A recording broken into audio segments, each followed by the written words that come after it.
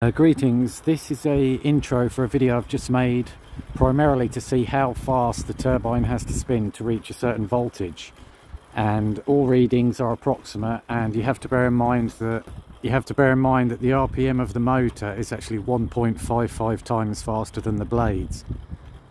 So what I have to do is get the meter and the camera in sync, perfectly in sync, then film it all, then slow the footage down so that I can see what speed everything's going. So that's how I worked it out. Quite interesting. It's got to be going very fast to hit 28.5 volts approximately.